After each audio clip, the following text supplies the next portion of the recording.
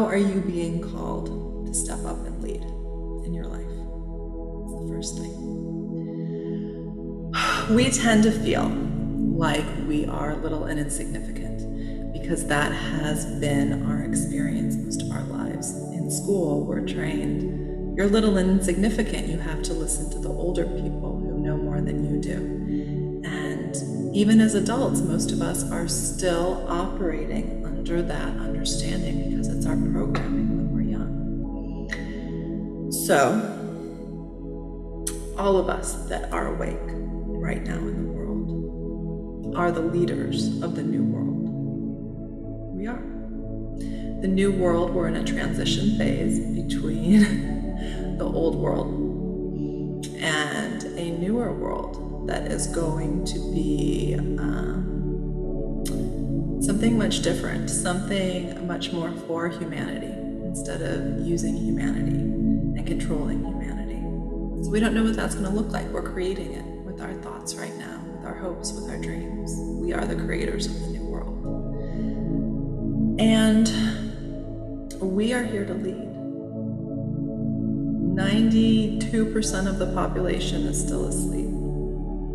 And they're waking up every day.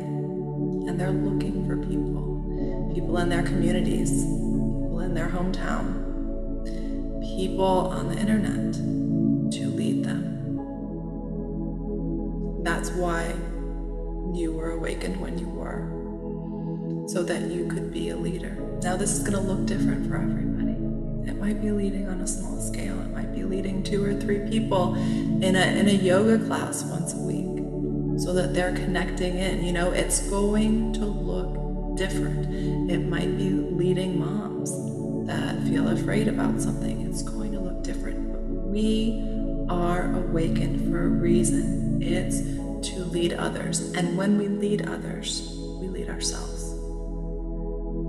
When we give to others, even though we have doubts and fears inside, it helps us zoom past those doubts and fears. It helps us rise up, and it makes the doubts and fears much quieter. It's when we are afraid to take action and step into the leadership role that we are here to have, that those doubts and fears are overwhelming.